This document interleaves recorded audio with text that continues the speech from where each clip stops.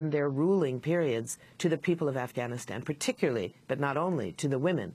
But if we look at who the U.S. is backing, these warlords that are suddenly our guys, they're no better. If we look at the history of who began the terrible, what has now become commonplace in some terrible parts of Afghanistan, where women face the danger of having acid thrown in their faces if they dare to go to school, that didn't begin with the Taliban.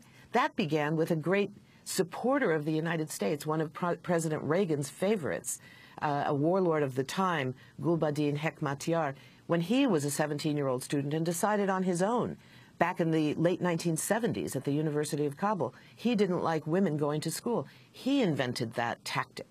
So we have to look at what is really going to make the situation better. For me, looking at the situation of Afghan women, which is such a terrible situation for that population, what we're looking at is that after 8, almost 9 years of U.S. military occupation, the women of Afghanistan face the highest level of maternal mortality, meaning that more Afghan women die in childbirth than anywhere else in the world.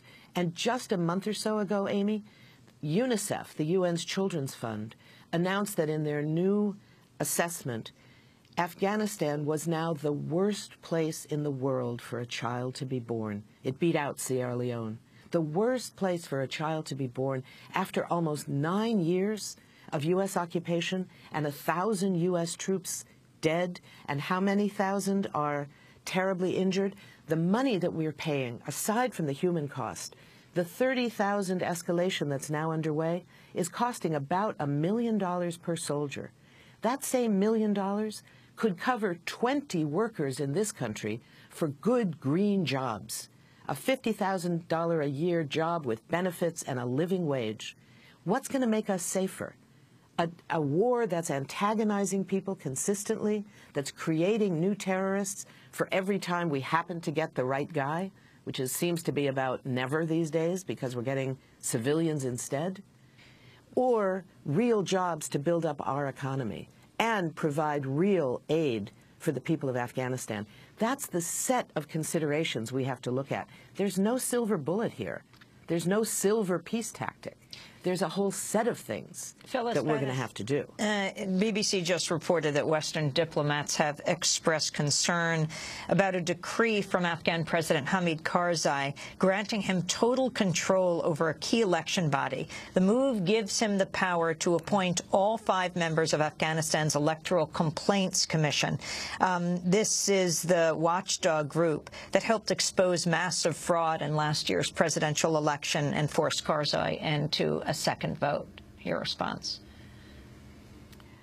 Well, I think we're going to see another massive level of corruption. This is a situation in which, under the best of conditions, holding an election under conditions of military occupation means the election cannot be free and fair. Could it be more or less representative of what people believe? Maybe it's possible. But when one party in a completely divided nation, a nation which does not have a history of focusing its legitimacy on a strong central government, but rather has historically provided legitimacy to local officials, local movements, local shuras or councils, collaborations of villages and tribal leaders, women's organizations, all of the various social forces, they have had the power and the legitimacy, not what happens in Kabul.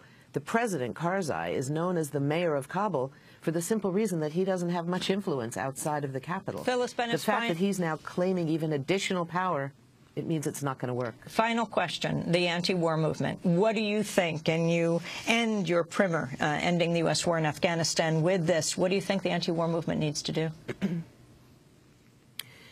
We need to have a very powerful and very different kind of anti-war movement. We need an anti-war movement that links our work with the powerful new movements that are just beginning to rise in response to the economic crisis in this country and around the world. We need to link our work to the people that are working on the demand for jobs, on people that are demanding climate justice, on people that are demanding health care in this country as well as around the world. The wars in Afghanistan and even Iraq, where it continues, are no longer the public centerpiece of White House strategy the way they were during the Bush years. We are part of something much larger now. We need an anti-war movement that is, in fact, a component of something much larger, rather than being primarily something that is itself leading that fight back. We're going to have to mobilize in different ways with different allies. The costs of war are going to be key, and I think that's going to be one of the most important shifts that we see in this new anti-war movement, that we work as much with people that are fighting for new green jobs as we do fighting against the travesty of civilian deaths in Afghanistan or Iraq. Phyllis Bennis, I want to thank you very much for being with us. Congratulations on your new book with David Wildman called Ending the U.S. War in Afghanistan, a primer. This is Democracy Now!, democracynow.org, The War and Peace Report. Back